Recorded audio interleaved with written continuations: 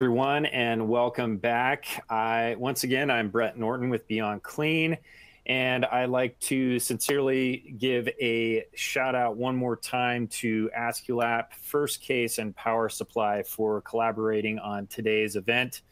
One thing I also wanted to remind everybody, because I did see some comments in the last session about difficulties with sound and video. If you are having those issues on your side, please go ahead and refresh your browser. That should fix that problem. About 99.9% of the time, it clears up the issue. Oftentimes when we're on a podcast or a broadcast for a long time, if your browser tends to get a little bit tired. So just do that and you should be in good shape. Speaker today, again, is my colleague, Bobby Parker. Bobby is the VP of Clinical Solutions for Beyond Clean.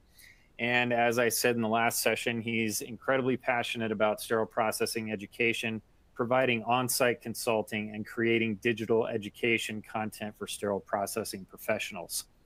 The title of Bobby's presentation today is Building a Culture of Quality, the Dreamwork and Teamwork of Data. As sterile processing professionals, we know good enough is never good enough. Every technician, department educator, and leader should strive to produce the safest surgical instrument possible, every instrument, every time. But doesn't it always take teamwork? During this session, we will explore the strategies you can use to promote collaboration and communication within your sterile processing team to enhance data utilization and teamwork mentality. We will also identify the steps you can take today to start building an effective culture of quality in your SPD. So let's go ahead and welcome Bobby Parker to the big stage.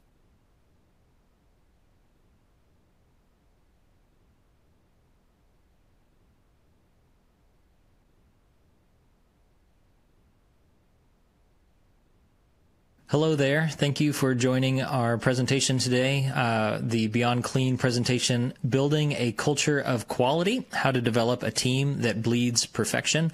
My name is Bobby Parker. I'm the VP of Clinical Solutions here at Beyond Clean, and I'm excited to be talking about this particular topic to you. It's kind of a hobby horse of mine about how we view quality in our sterile processing departments, because honestly, good enough in the world of sterile processing is never good enough.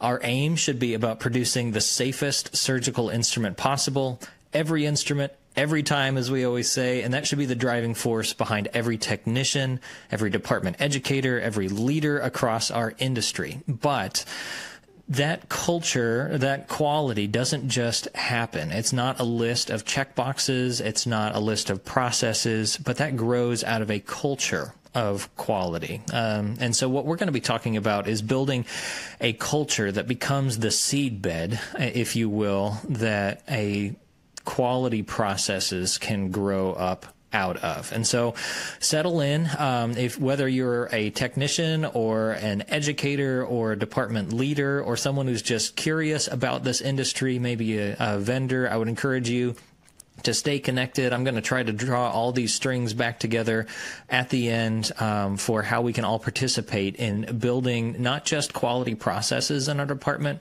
but establishing a culture of quality where patients come first. And by the way, after we are done, I would encourage you to go check out the Beyond the Tour docu-series that we've done. This presentation was sponsored by Aesculap, and there's an episode that was done with Aesculap, and some of these concepts and ideas are well supported by that particular episode, as one of the topics that kept coming up over and over again is doing the right thing, of what does quality look like. So I would encourage you to check that out.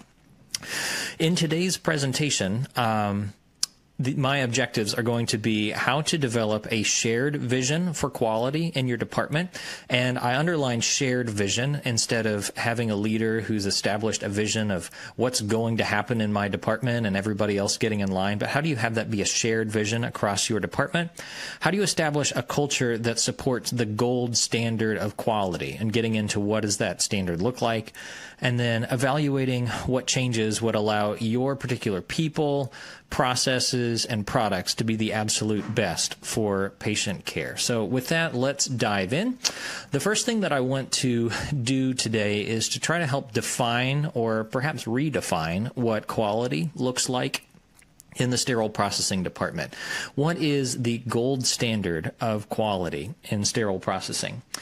And when I say what's the gold standard of quality in sterile processing, there's really only one gold standard. And perhaps this is a bit cliche and overused, but I think it holds water.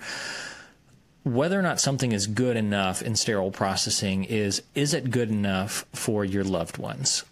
Is that surgical tray good enough for you? Who knows whether or not it'll be used on your loved ones? Maybe it will be you who's going to be getting surgery at your particular facility. And is the tray that you're cleaning in decontam cleaned appropriately such that you would be comfortable with that tray being used on you after the sterilization processes are over? Quality has to go deeper than just meeting compliance standards or following the SOP. Quality is a personal commitment to patients being at the end of the line. It's not, am I, assembling this tray according to this particular checklist, but is this tray appropriate for use on a person that I love and care about? If you've worked in sterile processing very long, you probably have experienced similar stories. Had a former employee call and tell me that his daughter was having surgery at a facility the following week, laid out all the trays that were likely to be used, and asked for the team to keep an eye on the schedule for when that case is going to appear on the schedule and make sure that these particular trays are going to be the ones that are pulled for that surgery. I've seen that play out a number of different times, and I'm sure you probably have too. But when we see that happen, whenever we have a loved one that's going to be having surgery and someone invested in that takes on the action of wanting to personally do their trays or personally pick which trays are going to be used on that surgery, doesn't that indicate something to us that something is not quite right? Shouldn't any of our trays from our inventory be good enough? Shouldn't we have pride and trust in any of the work that we've done as a department to care for that person that we care about and love them? And it also comes down to an ethical question. Why do we value the life of that one person? Why do we value their surgery over that same degree of care extending to other patients who come into the department? We should be able to pull any particular tray. And so that is the gold standard of quality in the sterile processing department. Is this good enough for my loved ones? And that should be what's expected of us for every tray, and not just when a loved one happens to be coming through surgery. Quality is also, it's an outgrowth of values-driven work. I made allusion to this already, but quality is not something that is a list of checkboxes. We're going to talk about quality management programs and going back and checking through a list of checkboxes. Did this meet all of our expectations? But really, having quality work, building a quality department is more about who we are than what we do. It is an outgrowth of what we value in the department. Sterile processing is a department that should attract the type of person who's there for the patients that they're serving, and not particularly, trying to make the most money that they possibly can, or find the easiest job that they possibly can find in order to make that money. And when your values conflict with the work that's in front of you, you're not going to have quality.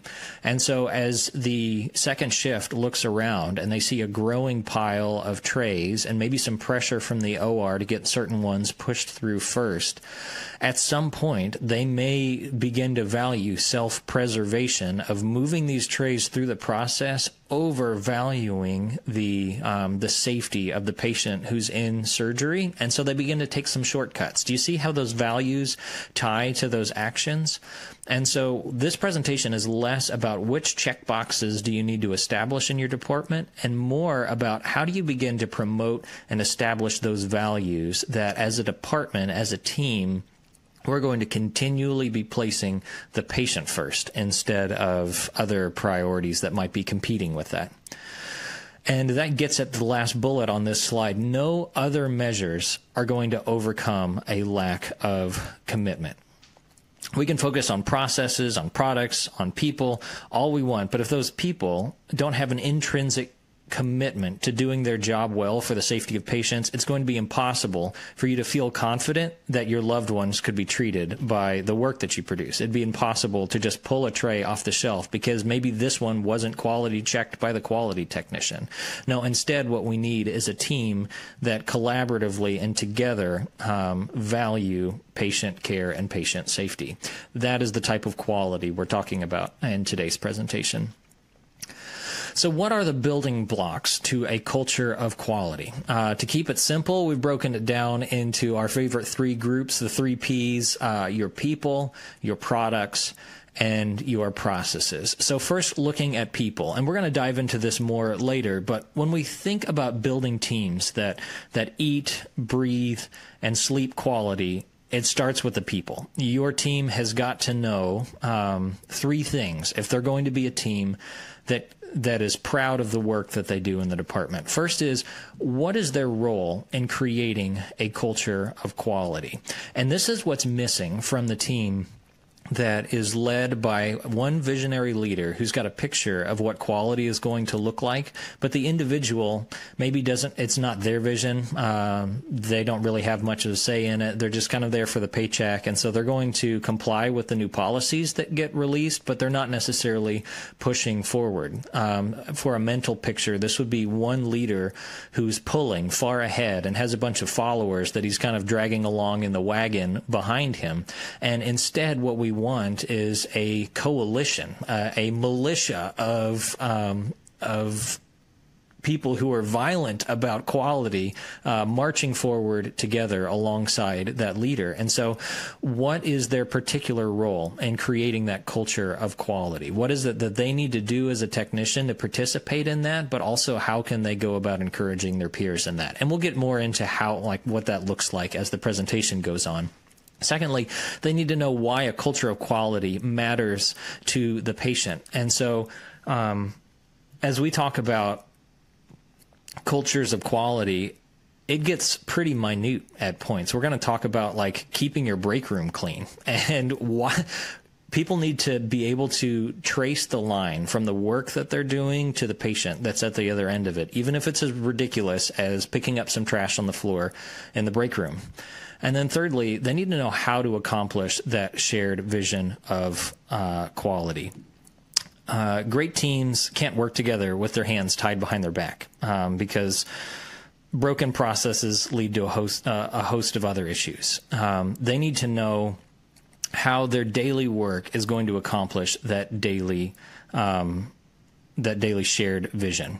Second category of things, looking at your products. The old adage is true. You get out of something what you put in. So if you expect quality products, you've got to put quality in. So and when you think about quality products, that doesn't necessarily mean the most expensive thing, right? There is value to be found in sterile processing, and we have to be financially responsible. But does it accomplish the work that it's supposed to do consistently and safely? The ancient Greeks used a concept called teleology to describe whether an object met its intended purpose, its teleos, the thing that it was made for. So if you were to have Aristotle come into your department and look at your steam sterilizers, and he saw one that looked like it was sterilizing instruments the way that they should be sterilized, he would say that that is a good quality machine, even though maybe it's from 1991 and it has the old kind of submarine style door on the front of it and doesn't have as many features. It consistently does its job without breaking down. But if next to it there was a sterilizer with all of the newest features, but it keeps producing wet packs or breaking down, that is not a quality product. That would be considered a bad sterilizer. And that's what I'm talking about when it comes to evaluating your instruments or the cleaning brushes or the equipment that you have in your department. Do you have quality products for your technicians both to be proud of and for them to be able to do their work efficiently? And then lastly, with processes, and this is kind of what I was getting at with the how for people earlier, is great teams can't work with their hands tied behind their back. If you have broken processes, it leads to a host of other issues. So the mental picture of traveling down a road, can you get to your destination on bad roads? Well, yeah, you probably can, but can you imagine traveling cross-country, but replace the interstates with gravel roads where you have to drive 20 miles an hour? Your car's going to get a little bit beat up. It's certainly going to get dirty, and it's going to take you, 4 times as long to get there. And so instead of that, of having a great team that's committed to quality, but everybody kind of disagrees on the right way of getting things done, we ought to have quality processes that are documented, that they're written, that they're repeatable, that expectations are very clear, such that if a stranger were to come into your department and they only knew your stated processes and your SOPs, they could potentially succeed with a limited amount of training. That's the type of processes that we're talking about. And so these 3 building blocks are going to be what we continue to talk about in building this culture of quality in our department: your people, the products that you have, and your processes. So if you're going to begin this journey in your department of looking at quality, you need to look at your department with the lens of quality and ask maybe some tough questions of yourself, some honest questions. So here are some that might reveal perhaps some challenges to your team's culture. The first, do you embrace or dislike certain ideas based on who they come from? This gets at a concept called unconscious bias. You think, this particular idea, would I like it more if it was me who came up with the idea, or if it was one of my high performers who came up with this particular idea? One way that I've seen departments try to get around this is to create processes for people to submit process improvement ideas that are anonymous. Put an idea box in, or a suggestion box in the break room, and then review it amongst leaders where it's not tied to a particular name, but anything that you can do to try to promote the generation of ideas and valuing them based on the merit of the idea and not the individual who suggested it. Secondly, how have your views or perspectives changed since you've been a leader, from the first day in the department or until now, or even as a technician? What are those things in the department that when you came into the department you thought that they were wrong and that perhaps one day it might change, and now that you've kind of been in these waters for a while, you've begun to think that they're acceptable? In what ways have you allowed your standards to lower as you've been working in the department? And then lastly, what does it look like when a commitment to quality begins to break down? What I want to show you would be maybe 4 categories of things that, as you ask these questions of yourself, you might begin to see quality breakdown. And that's in the good, the bad, and the ugly, and the unknown. So the good, meaning the good enough, the bad, the ugly, and the unknown. So first, the good, or the good enough. One way you might see a breakdown of quality in your department is in the attitude that things are good. Good enough, that is. These are the teams that feel that if infection prevention is not actively knocking at their door, or their next Joint Commission survey is still 2 years out, there isn't really any need to make any improvements. The surgeons aren't complaining. Things seem to be going fairly well. Our KPIs are okay. Our department productivity is acceptable. Nobody's complaining about it at this point. We don't have a survey coming for a while. And so this is good enough. What this looks like is just kind of sliding under the radar, doing enough to not get in trouble at the technician level. Maybe not going to try to wow anybody, but definitely want to stay off of the manager's attention. So just sliding under the radar. Avoiding more complicated trays. You think, if I tackle that open heart instrument set, I might make a mistake, and I don't want to make a mistake, and so I'm just going to choose not to learn that and stay in the realm that I'm particularly comfortable in. or just sticking to the areas that you're personally familiar with, what's in my comfort zone. And the harsh reality about the good enough is that when we accept good enough, that sometimes means we're closing the door on greatness. When we accept good enough, we're closing the door on great. So look for this attitude in your department where people settle into good enough, and instead encourage them to be inspired to pursue greatness. We want to be not just an okay sterile processing department. We want to be the best sterile processing department.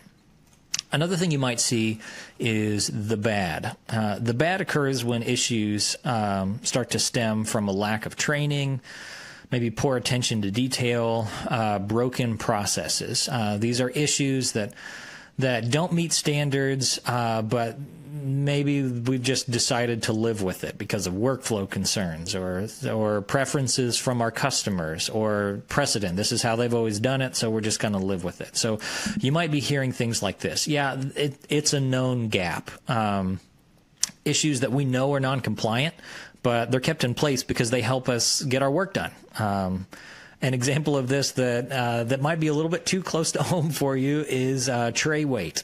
We know that trays in our inventory are supposed to be above 25 pounds, but often we look the other way because how are you really supposed to get that Bookwalter set under 25 pounds anyway?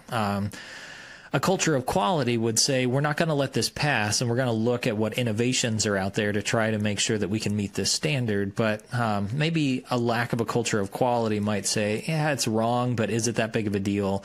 We're just going to let it pass. Maybe you'll hear, well, that's how things have always been done here. Those are the most dangerous words in healthcare. This is how we've always done it. And the response to that is past practice. It doesn't always mean that the thing is right. Maybe 10, 15 years ago, that was the best way to do things, but best practices change over time. Technologies evolve over time. Instruments evolve in complexity over time. So what may be acceptable 10, 12, 15 years ago might not be acceptable today. And so really that resistance to change that says, I'm going to continue doing things the way we've always done it is an indication that there's not a culture of quality in the department that strives to be the best, that strives to achieve that golden standard of every tray, every instrument, every time being safe for any patient and not just my personal loved ones. We can see this lack of quality stem from allowing our users, our OR customers, to have too much leeway in sterile processing as well. I think about maybe that one heart surgeon who might prefer that their suctions come sterilized, assembled, and already together. But quality in sterile processing ultimately follows that manufacturer's IFU. And so you maybe encounter a situation that's kind of a sacred cow nowadays, like, oh, we can't touch Dr. Smith's suctions because they've always been sterilized that way and he expects them to come that way. That might be an indication of a lack of a culture of quality in the department, because instead a quality sterile processing department is going to say, well, we're going to stand up for patient safety and what's right.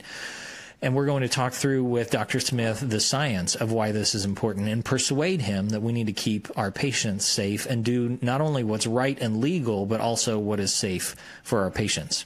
You might be hearing, we've got bigger fish to fry. Just because quality is lacking to a greater degree in one area, it doesn't mean that quality is sufficient across the system as a whole. And so it's easy to let bad quality go whenever there are bigger fish to fry, worse issues around the corner. But a quality department isn't going to just rely upon that one leader to slowly make changes on one thing at a time and only address the big issues.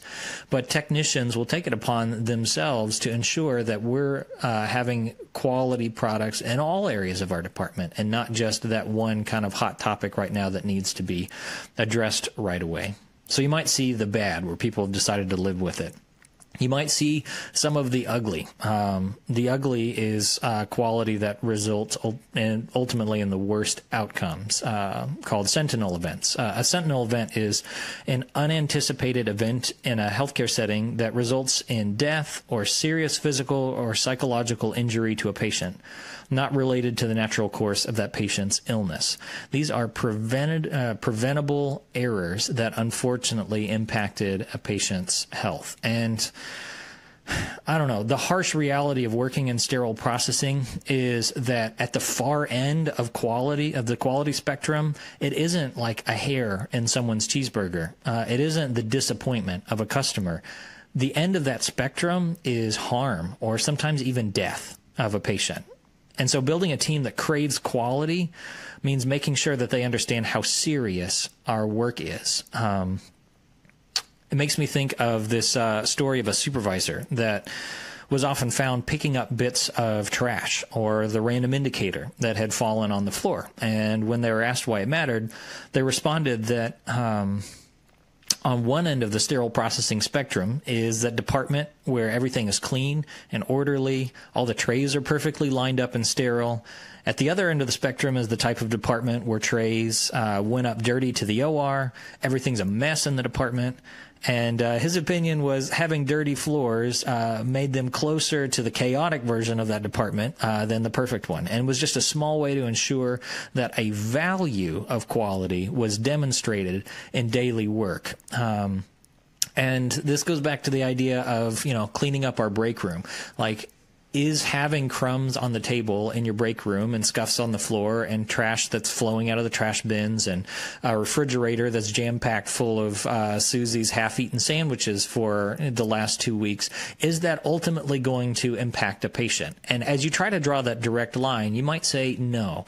But the reality is, quality is not just a list of check boxes of, what we're checking on the instruments along the way.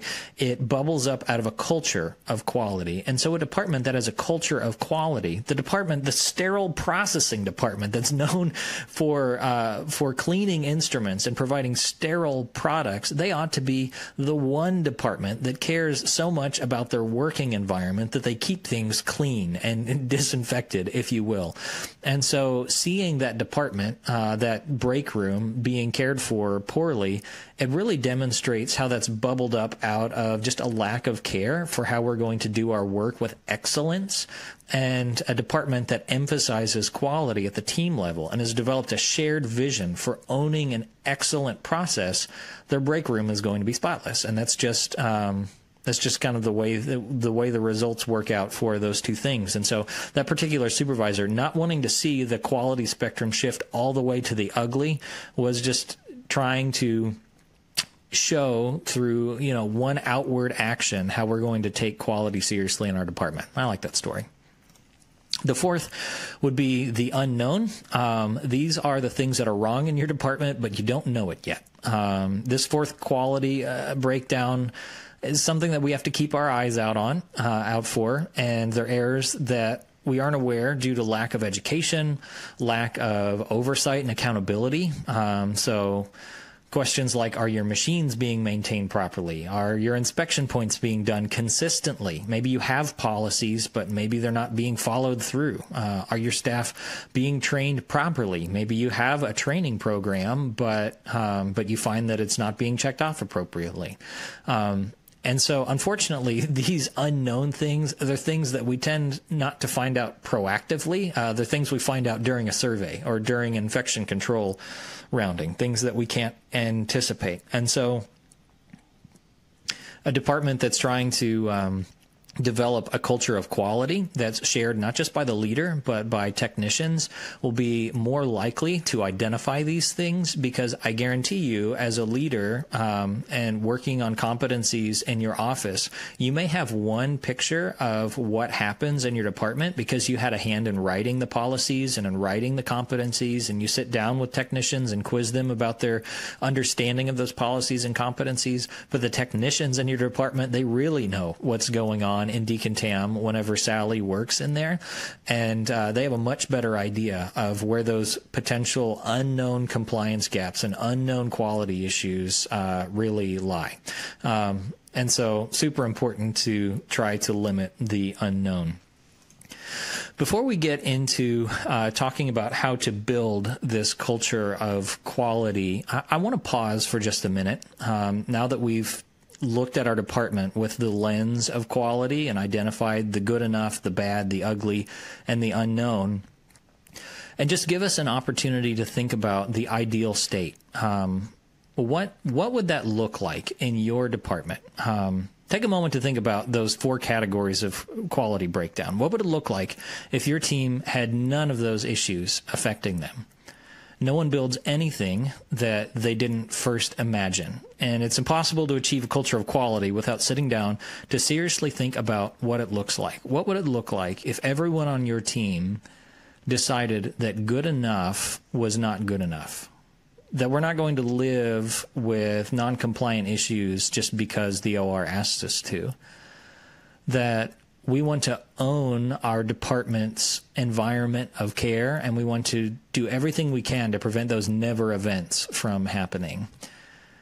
That we're going to educate ourselves and be aware of the processes going on around us and limit those kind of unknown, sneaky bits of quality issues in the department. So can your facility be compliant with every best practice? Do you want the facility, want to be that facility that never immediate use sterilizes a tray? What about the one that never has an outbreak from a single endoscope? What about being the first department to follow IFUs perfectly, because we know how much of a challenge that is? What about having a team of experts, the smallest team with the largest output? The way that we're going to get there is by having a shared vision that comes from the value of the team and the needs of the patient. The first step towards achieving that long-term vision, whatever mental picture you just came up with of your department, of what that looks like, of having quality in your department, there's going to be one common element across all of our mental pictures, and that's the idea of craftsmanship. Sterile processing is not just an entry-level job in healthcare. It is a trade. It is a skill, and our technicians ought to see themselves not as entry-level healthcare workers, but as craftsmen who are doing their work with skill to protect patients.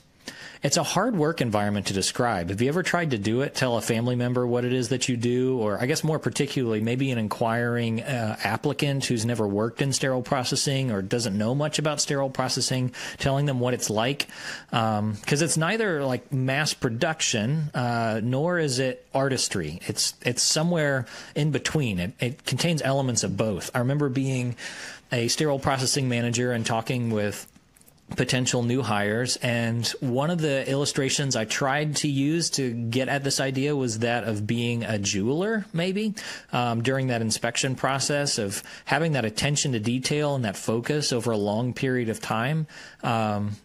But that's only some of the aspect of it. At other times, our work did not feel at all like being a jeweler. It felt more like working at, UPS, doing logistics and, moving case carts through the hallways and taking phone calls and making sure things are on time and delivered in the right spot. And sometimes it felt like working at a call center, and it's kind of all over the map. But the one thing that I always tried to emphasize for people is that we don't just plug into this job as people who are filling a particular need. It's not a retail type job. We are learning a trade, a skill set, and we're trying to develop craftsmen, expert trained technicians who are both the happiest and the most knowledgeable employees in the hospital and related to sterilization. And so that's the conversation. So what does it look like to build this mindset of true craftsmanship in your department? Well, the first is having a balance between accuracy and volume, that age-old quality versus quantity debate. And craftsmen will see that these two things are complementary. They're not competing factors. I mean, is it really high quality if 9 cases get delayed because you spent 10 minutes inspecting each mosquito clamp? Is that really quality? Like, maybe the 2 sets that you did for the day were a high degree of quality, but the patients who needed all the trays that you didn't get to, their surgeries got delayed because it wasn't there on time. Is that quality? I don't think your OR would say it is. Is it really quality if you assembled 100 trays over your shift, but 30% of them weren't usable or safe for a patient? Would your OR say that that's quality? I'm sure that they would not. They've got a balance and understanding of working smoothly with accuracy, trying to make sure that everything that passes through their hands is safe. And that kind of leads into the next commitment. The commitment not to let a defect pass their workstation. The reality is, whenever a negative outcome happens related to a surgical instrument, it's not a singular person's fault. There are a lot of hands that defect passed through in getting to the patient. It starts maybe with the OR not pre-treating that tray at the point of use.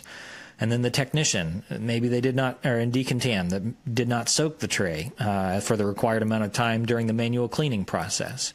Maybe the department leader who did not ensure that the automated washer that the tray went through was on a preventative maintenance schedule, and the washer didn't do its job appropriately.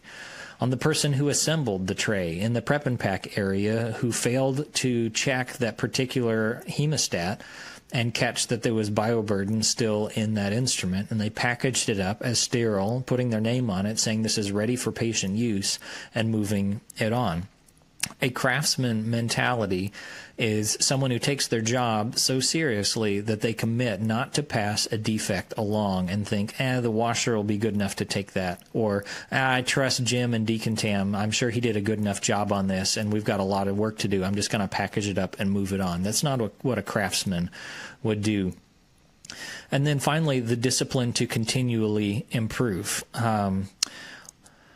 Things like learning how you load a sterilizer is going to impact the steam's ability to kill microorganisms. That's what a technician ought to be learning, rather than just, I push this button whenever I load the sterilizer and it sterilizes the instruments, but really understanding the depth of how this machine works, why can I load it this way or not load it this way. And that's part of the value of certifications in sterile processing, having that base level of knowledge behind the why of what we do things, and not just the what of what button do I push, but not just requiring certification at the state level like many states are doing for hospitals now, but also technicians who are hungry to get additional certifications, to learn more about inspection points of instruments, or perhaps getting a leadership certification, even if they have no aspirations to work in leadership.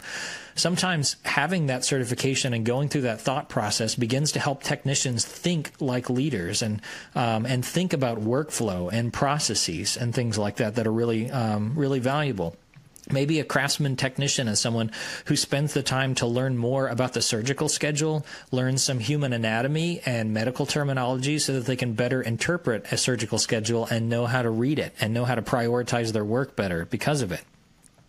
Maybe somebody who is going to spend their time learning more about their instrument tracking systems, things that they could do to help prioritize, maybe optimize some workflows in their department by implementing their tracking system better. Or, every department's got that one computer whiz, so maybe you're the guy who learns how to operate the dang sticker printer and learn how to load the ribbons in that zebra label printer.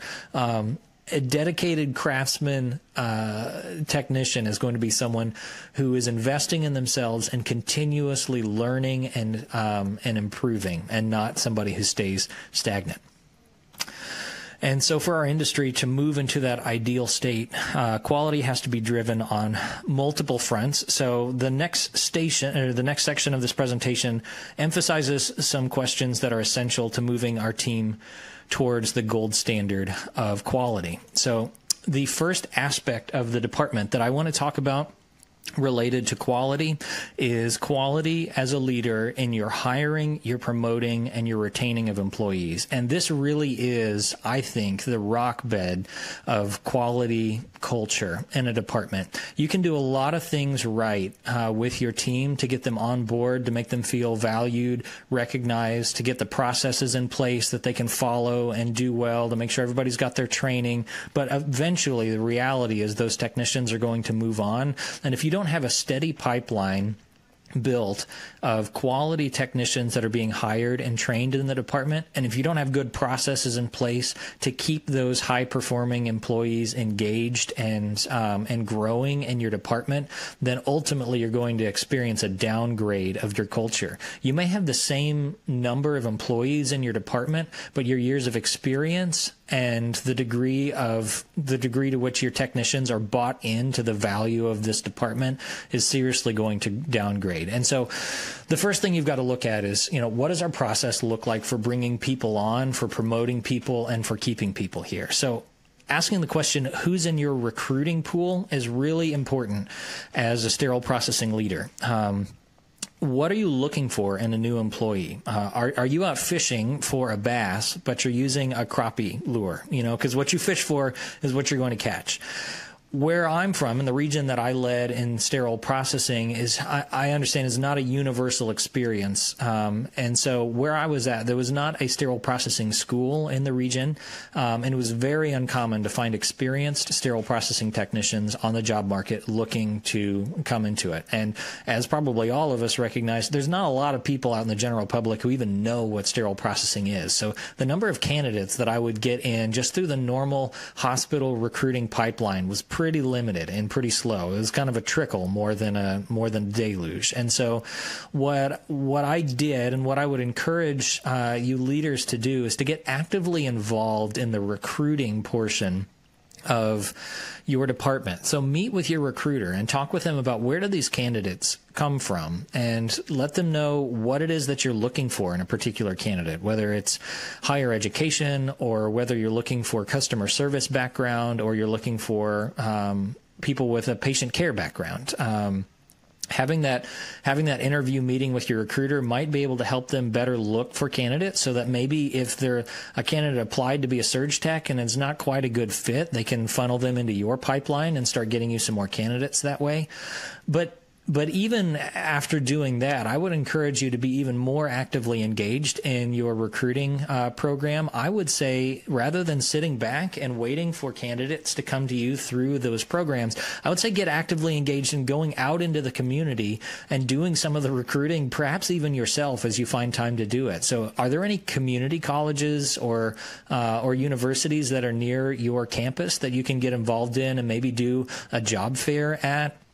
Are there any other ministries that are helping place people for jobs? Close to where I was, there was a refugee ministry that would place internationals with jobs in the city. And so we would say, listen, our need for fluency in English is pretty high, but if you have some high-functioning English speakers come through, we would definitely love to speak with them. And they became some of our best employees.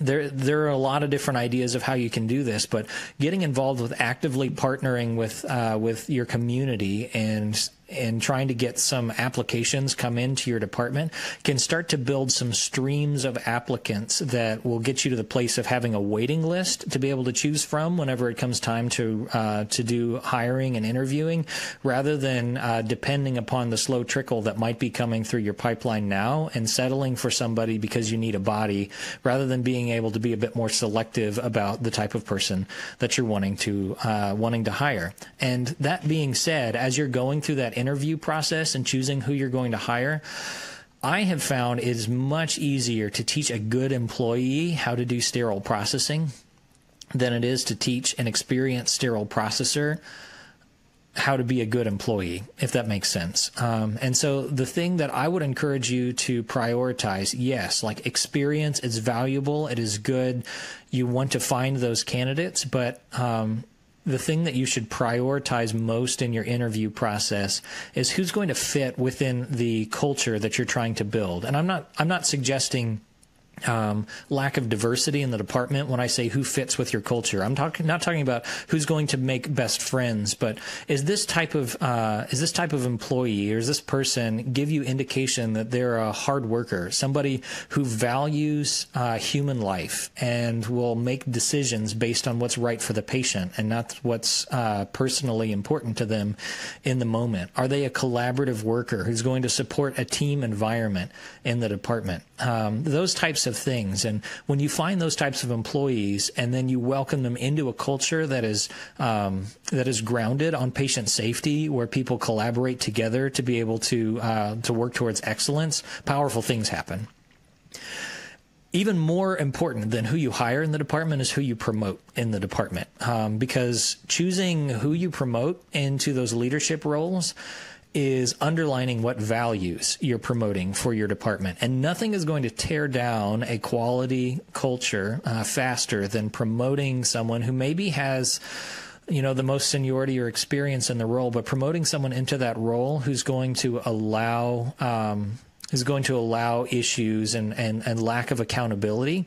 So maybe they try to be best friends with the department and they let everybody take long lunches or things like that. It begins to emphasize that in this department, we value relaxation and we value personal preferences over having our trays done for the patients, and it'll begin to downgrade that. And so be very careful in your promoting of thinking about, from a cultural perspective, what values are we promoting into these leadership positions. And that is also, by the way, why I'm a very big fan of growing your own leaders, because they're a known factor. You're able to help work with them on those things, and they can come from your culture and continue that culture of excellence and quality forward. Whereas when you hire in from the outside, all you get is an interview and maybe a reference call, and that's all you know about them. And then you're asking them to come in and adjust to that culture. And it can work, but it's risky. And then finally, retention. What do you do to keep people in your department? And a helpful question to ask is, would you work in your department if you could go anywhere else for the same pay? Now, when we do exit interviews with people, a common answer to get is that famous three-letter word, pay. But I would encourage you to break it down more than that, because sometimes it's deeper than just money. Maybe what they mean when they say pay is, I don't get paid enough to feel this frustrated all the time. And what you need to work on isn't necessarily compensation, it's recognition. Maybe they're saying, I don't get paid enough for the work that I do that other people aren't doing. And there's an accountability issue in your department. And they're leaving for pay because they want to get paid that same amount somewhere else where there's not that accountability issue. Or maybe they're saying, and this is probably the most relevant for your high performers, I don't get paid enough for my talent or my expertise. They see themselves on a career trajectory of growth, and they see that this department is a dead end. And so what you can do is begin to give assignments or projects or opportunities for them to shine. Help them document and summarize how they've personally helped improve the quality in this department and put it on their resume. Those achievements are going to be really important as they progress through their career. And it feels scary to do that, to be able to lift up and begin spotlighting people in the department, because what's inevitably going to happen is those high performers are going to find leadership positions elsewhere around your region. And you maybe have, supervisors that you've placed in other hospitals or all around the city around you. I don't know. But the value of doing that is it builds a culture of growth where people see this particular leader is invested in me personally, and things are moving, and they'll stop seeing your department as a dead-end job where you just earn a paycheck.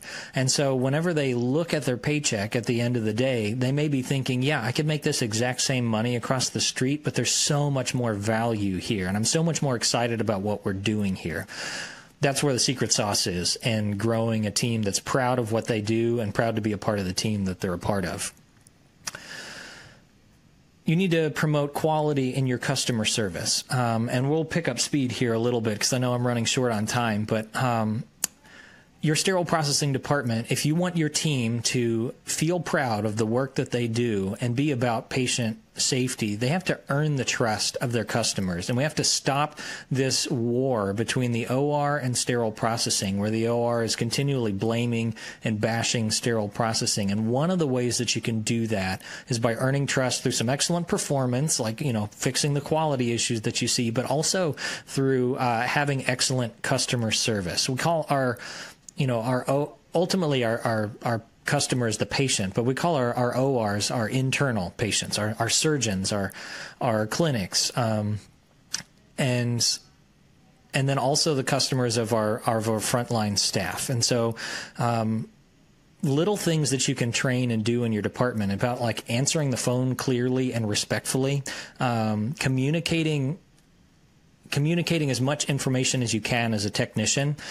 So if the OR is calling and asking for a tray that you don't know where it is, one of the most reassuring things that you can do throughout that process, rather than leaving them there waiting and wondering what's going on, is giving them a call back and communicating that you're still trying to locate that tray. It can relieve a lot of anxiety and stress. Just little things like that, where you train technicians to match the intensity of the OR as they're requesting things, and to communicate in a way that's respectful and with just the highest degree of customer service. I mentioned quality products that you get out of this thing, what you put into it. And so evaluate what you're buying. Do you have a team that looks at instruments and evaluates them? Do you notice that certain instruments are rusting or cracking sooner? Looking at, different product lines from different vendors, and one vendor doesn't just universally have a top tier surgical instrument, but the instruments you might be ordering might be an intermediate or a lower tier of surgical stainless, and so that could be an impact to it. Do you know what products you're sending out? Are you confident in the trays that you're sending to the OR? Do you have any kind of quality management system in place? Do you have any kind of quality assurance checks that are done, or routine spot checks that are done with these tray audits before they go to the OR?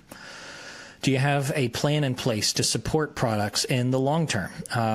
This is a great place to partner with vendors, where they could come in and do in-services with your team, do preventative maintenance on your surgical instruments, and have an established process for getting the repairs and refurbishing those instruments.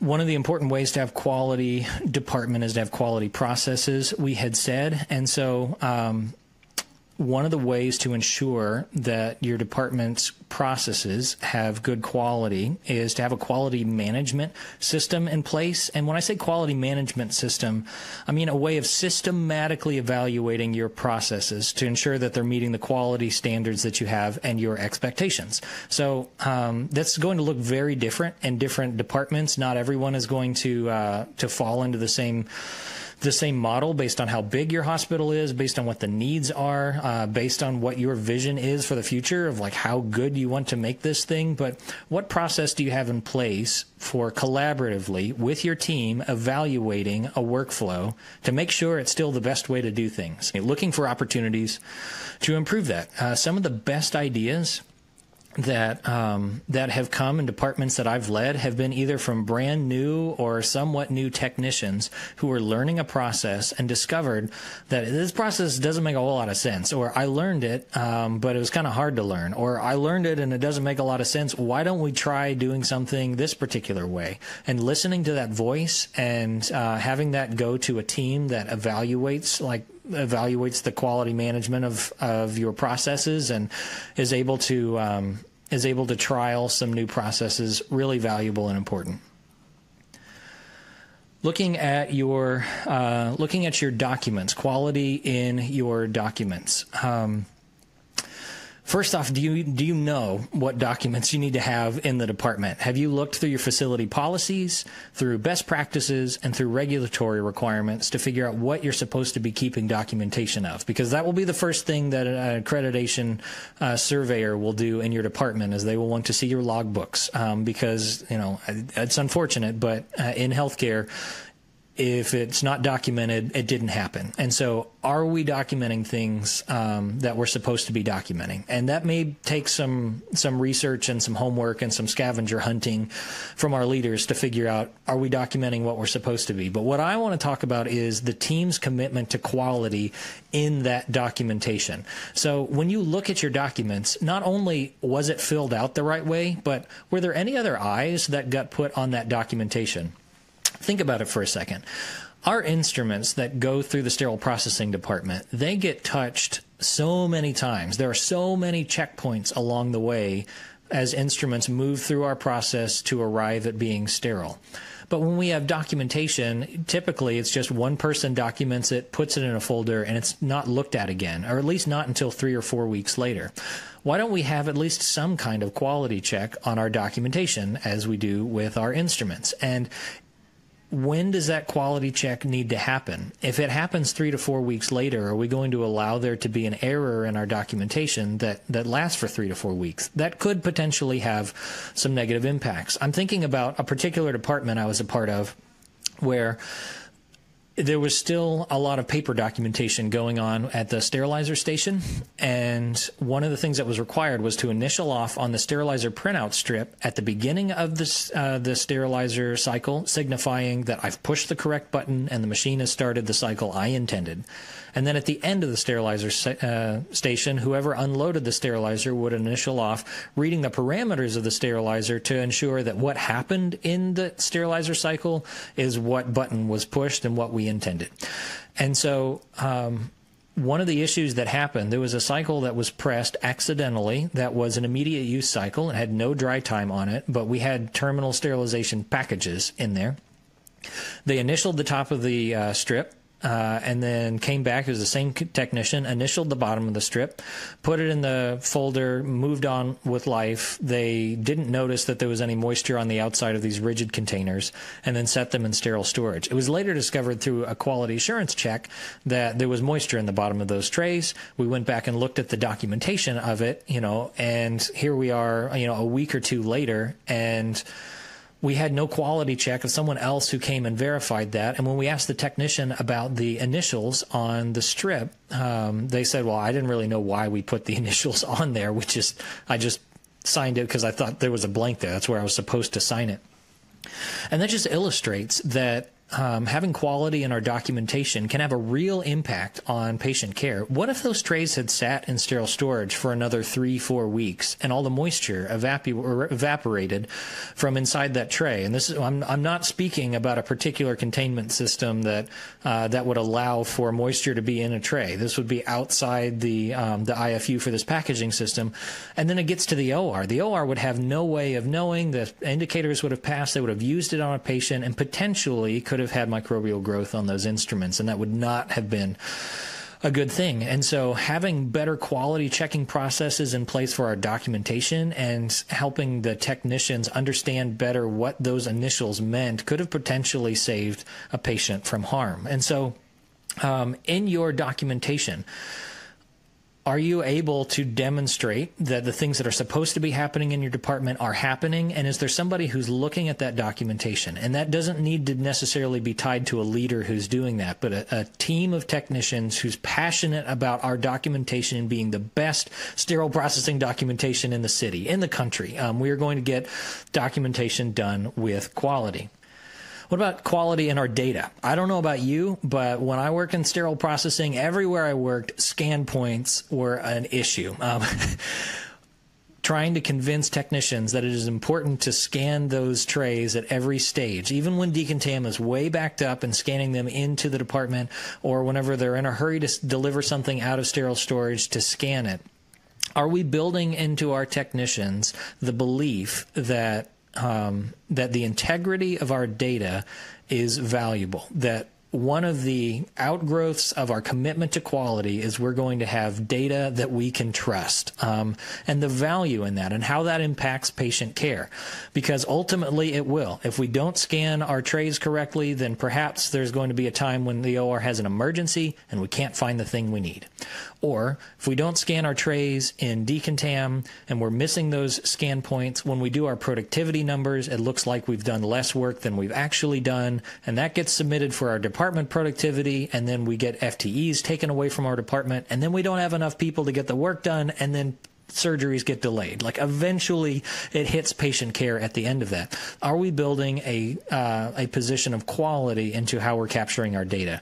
And then for our leaders out there about data visibility, are we committed to sharing that data, those KPIs, what's being measured and looked at and shared with the hospital? Are we sharing that with the team? Are we welcoming them into this process so that when they look at the data, they can be a part of this big project of improvement and not just be left wondering what it is that the manager does at his desk and what is it that he's looking at and what are we even being measured on? And a better way to build a quality culture is one where everybody has that shared ownership of what we're trying to achieve and can work towards our goal. Last thing I want to say about the department before I address individuals is having quality, not just in our own department, but quality to the broader industry. So if you are listening to this and your department is absolutely killing it, there is a particular area of your department that you've found that you're doing very well, and it serves patients very well in your hospital, why wouldn't we want to share that with others? Why not collaborate with the industry at large? Because whenever you get involved with this industry conversation, through whatever means that you choose to do that, whether you join us at Beyond Clean on a podcast, you get involved with your local conferences, or whether you go to the big national conference, or whatever it is that you choose to do to network, why not share some of those experiences and spread some of that impact? Because we're not just in it for the patients who come in our doors. We're in this business and in this industry because we care about human flourishing in general and care about patients at large. So why not spread that impact through telling your story, whether it's through industry publications or, again, coming on a podcast and talking about what process change you made and what benefit it had for your department. So set aside some time to talk about that in an article and submit it and try to get it published on your team's behalf.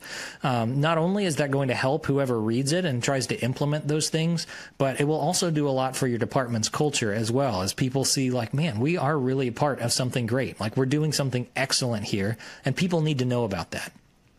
Also, getting involved, particularly in those local settings and networking, can help with burnout. You'll start to see that the other leaders that you're talking to or the other technicians you're talking to are dealing with a lot of the same challenges you are, and it can give a lot of context to the challenges that you're dealing with.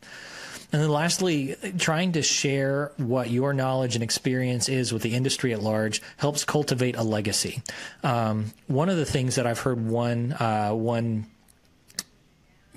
person in our industry talk about that I thought was really powerful is why they got involved in podcasting and writing and trying to get involved in education is because they didn't just want to be a leader or a manager to the 14 people that were under their care. They wanted to be a manager to the industry. They wanted to share their knowledge with the industry. And so if your department is succeeding in a particular way, try to spread that impact through getting involved in your local community or even at the international level through conversations with a conference, with a publication, or with a podcast.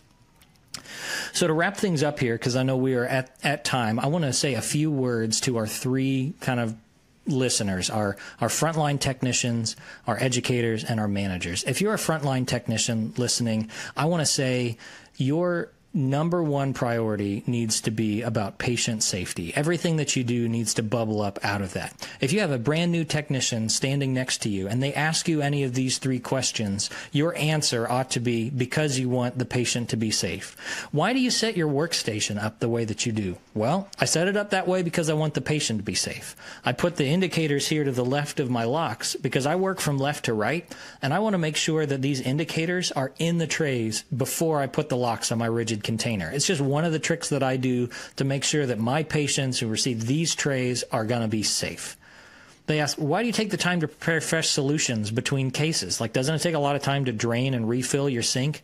Well, standards say best practice is, in order to help prevent cross-contamination, is that in between uses, we get fresh cleaning solution. And at this hospital, we define the use as a case. And so no matter how busy we are, I'm going to drain that solution and refill it, even if it doesn't look particularly filled with debris, because I've washed a case in it and I want to limit cross-contamination and I want to keep the patients here safe.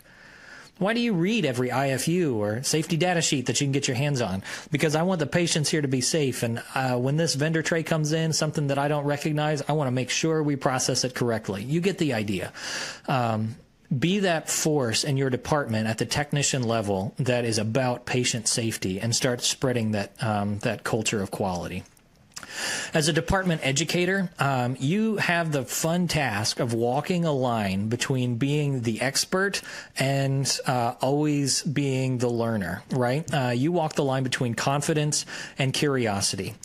Are you going to be an educator that is confident in your knowledge and skills so that you are the in-house expert on your processes and on what the reasons are for those processes? Sure, your department leader needs to know those things as well, but they've got other operational concerns that maybe will keep them from doing as deep of a dive as you do. Are you willing to be that educator that's going to stand your ground for patient safety because you know your stuff? At the same time, will you remain curious? Are you going to continue to look into cutting-edge technology? Are you going to be the first one to read about new standards, new TIRs or AAMI guidelines that come out? If there's a publication about some new antibiotic-resistant bacteria on endoscopes, you need to be the first one in the department to be reading through that. Are you going to be a quality educator who's promoting a culture of excellence? And then lastly, as an SPD leader, and some closing words here, I want to encourage you to pursue 3 counterintuitive obligations as a leader. The first is lead like you're training your replacement. It's going to be true of you eventually that you're either going to move out or move up. And so actively while you're working, you should be trying to bring people into your work. You do not want to be the only one in the department who knows how to do certain things. You need to be elevating the work of the people around you, not only so that the department won't crumble when you take your vacation, but also so that you can build that culture of growth and excellence where people have a shared ownership of what it is that they're working on in the department, instead of feeling like they are pawns on the chessboard of the leader's vision. Secondly, don't make an outcome personally dependent upon you. It's great to have great individuals, but quality should occur even if you're not there. So if there's a process where, let's say, documents need to be checked, I would not make that process hinged upon you being personally the one to do it. That doesn't mean that you don't take a turn in doing so or that you don't make sure that it's happening, but I would not have the guy who's taking care of it be the leader. If COVID has taught us anything, any of us can get sent out of work for 2 weeks at a time, and you can't have the process fall apart on you. So empower the people who are working with you instead of making processes dependent upon you personally. And then thirdly, just get out of the way. The purpose of your team is not to carry out your vision, but for you to guide the achievement of a shared vision. You are there to facilitate their success. So you can coach them all you want, but you can't run the bases for them. You can't stand behind them, hold their elbows, and move their forearms for them to do the work. And so outline expectations, encourage them, equip them, do everything that you can to help them, and then celebrate them as they succeed. And then as some don't succeed, sometimes you have to get out of the way of their failures as well. And so make this leadership process about equipping, uplifting, and empowering your team, and not carrying out your personal vision. And we're a few minutes over, so we're going to go ahead and wrap it there, but be about developing a shared vision for quality in your department. Have all of the trays in your department meet that gold standard of quality that's good for your loved ones. And I hope this presentation's been helpful in you evaluating your people, your processes, and your products to see what might be changed to best suit patient care. So with that, we'll wrap it, and I'd encourage you, until next time, just keep fighting dirty.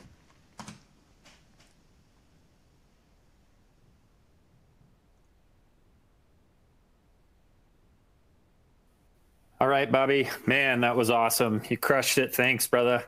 I think we could probably go for another hour listening to that presentation, but just wanted to highlight how special that was.